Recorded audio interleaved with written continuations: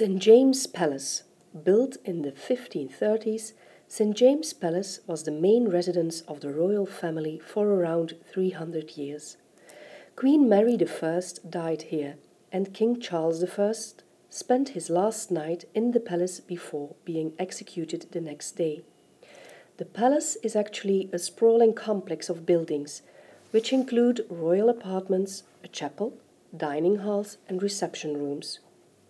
Did you know St. James Palace is home to the oldest and most valuable stamp collection in the world, which is owned by the Queen?